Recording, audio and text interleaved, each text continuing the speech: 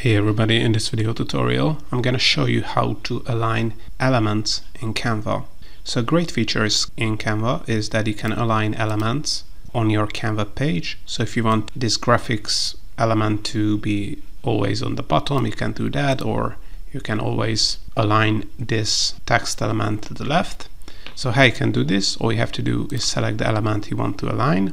Then you can either right click on the element and then you will see this align to page option, or you can also click on position here, and under the arrange tab you're gonna see align to page, top, left, middle, center, bottom and right.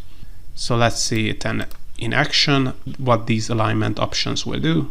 So not surprisingly, if you click on top, it will align the image to the top. You can select left, it will align to the top left.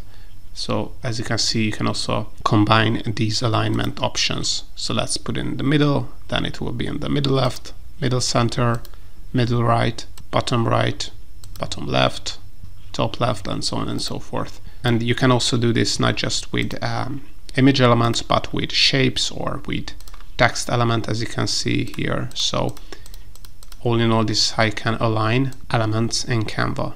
Hope you found this tutorial useful. If you want to get access to our Make Money with Canva checklist for free, where we reveal a ton of ways how you can make money with Canva and get other free Canva online marketing and AI resources, make sure to check out the links in the description below, where you can also sign up for Canva Pro for 14 days for free. Also, if you want to learn more about how to use Canva, make sure to check out our YouTube channel and playlist, because we have over 1,000 free tutorials.